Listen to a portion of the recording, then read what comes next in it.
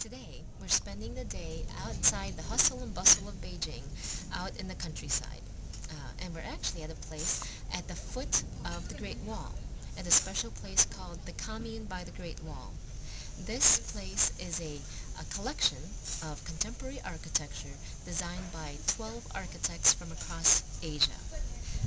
So if you are very interested in architecture or are a fan of contemporary architecture, this is definitely a place to see if you ever come to Beijing. Now I'm standing in front of the clubhouse of the Commune by the Great Wall. Now this is actually a hotel managed by the Kempinski Group.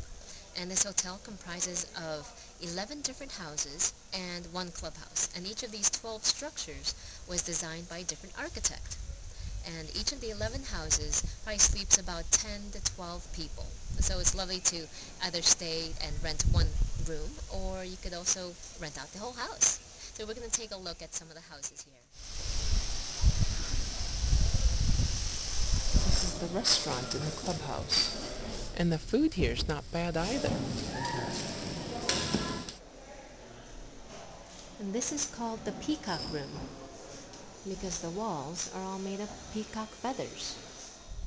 Basically, up along this road, you've got houses on the left and houses on the right. This house is called the Shared House, designed by a female Thai architect.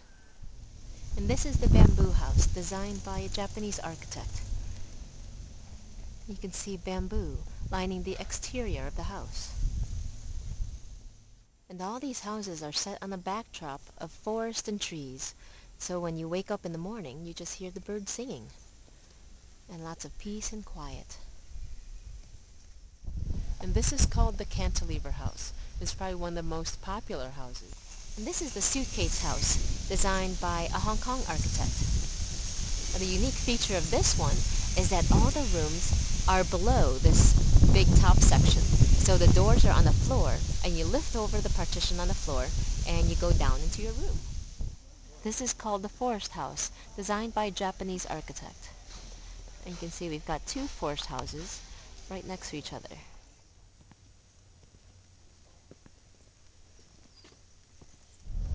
As you can see, it's a beautiful drive down this area. They also have a little children's section called Commune of the Children. And there you have the swimming pool and a lot of places for games for the kids to hang out. Well, I hope you enjoyed looking at some of the houses in the Commune by the Great Wall. This is Frances Chen, and this is My China Journal.